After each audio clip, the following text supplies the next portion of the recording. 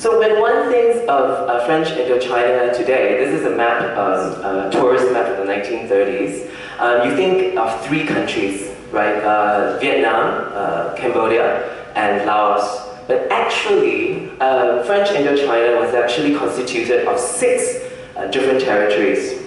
There was Tonkin, Annam, Cochin China, and this correspond to North, Central, and South Vietnam today.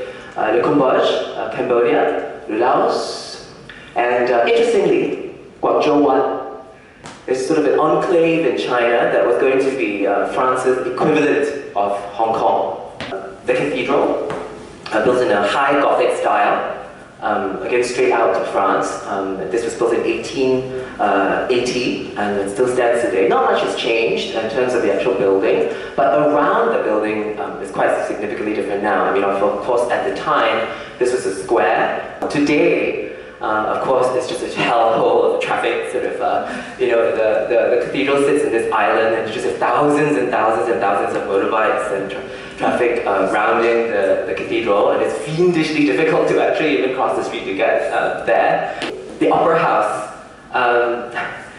built in 1897, it was inspired by the Paris Opera, of course, at the Petit Palais in Paris.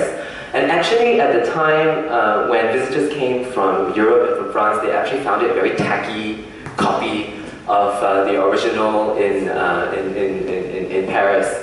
Well, this scene is interesting, I guess, because you have all these sort of, a sense of daily life, and sort of the people, going about their promenades in the daytime and so on. I mean, their trishaws.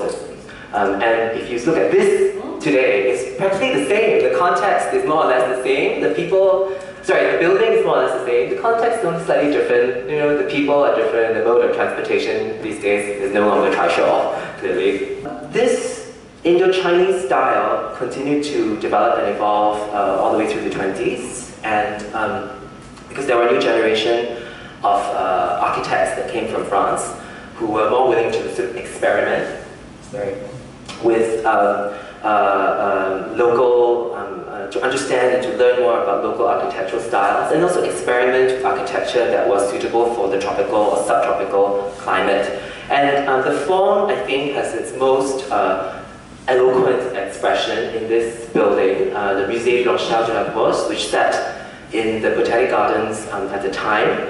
It was built in 1929. Again, in form, if you look at it far away, you think it's a Vietnamese pagoda, but it actually sat alongside sort of colonnades that are, in essence, European.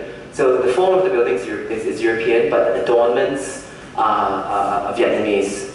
The Chinese colonized Vietnam for 1,000 years, from the Han Dynasty, from 100 BC to the Tang Dynasty, 900 AD. And during the Han Dynasty, Vietnam was known as Nam Viet Nan Yue. And the Tang Dynasty was known as An Nan. And there were An Nan means two things. It could mean peace in the south, but it could also mean we suppressed the south. There's one instance where Chinese culture still is very strong, is in the language. So the Vietnamese language is known as Dien Viet, Sheng Yue. It basically sounds a bit like one of the southern Chinese dialects, like Cantonese or Hokkien, and it is based on Chinese script. Until sometime in the 1800s also, the Vietnamese wrote with Chinese characters, what they called Chu Nong, which consisted of actual Chinese characters alongside Chinese characters that were invented, so that only exist in the Vietnamese language.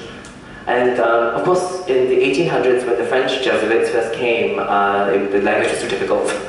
So they created, based on Portuguese, actually, a Latin-based script to convey Vietnamese, and it was called Quoc Ngu Guo Yu, which means national language, and that is still in use today. Wenmiao Ban Yu, which is a Confucius temple.